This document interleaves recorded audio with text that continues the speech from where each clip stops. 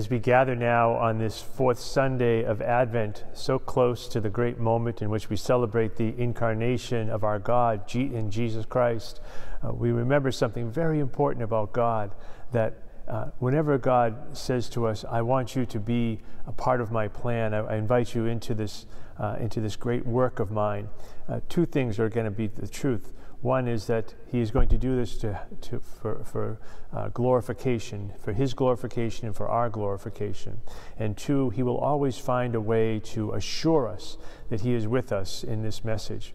And in today's gospel, we hear that message that from Mary, from the angel, that her kinswoman Elizabeth, in her old age, had become pregnant and was about to give birth to John the Baptist. And so today we read that this wonderful piece of scripture.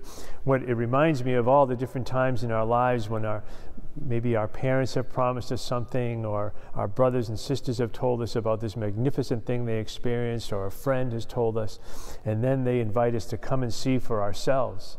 And so much like that experience, we go and recognize that, oh my gosh, what the Lord said, or what my brother and sister said, or what my mother and father said is true. And here's the evidence of it. And so the same thing with Mary and Elizabeth, that for Mary, what God had said to her, that you would be the bearer of my son Jesus, and here's the sign that I give to you that I am speaking the truth. Here it is, it's true. And that's the wonderful thing about God as we come to celebrate this Christmas event, that God speaks the truth. And the truth is that he loves us. The truth is that he wants to be with us. The truth is that he is present to us all the time in his son Jesus and the power of the Holy Spirit. It's our task to be like Mary, to be a disciple who's trusting and faithful, and who goes out to the world, in this case her kinswoman, and sees that God's presence is not only in her, but also God's presence has come to Elizabeth.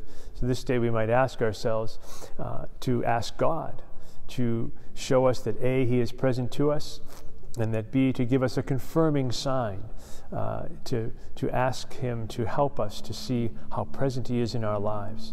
And as we conclude our Advent season, I hope that all of you enter into the next season, the Christmas season, with great love, with great joy, with knowledge that God has loved us, and that people have shown us that, God has shown us that love through the people in our lives.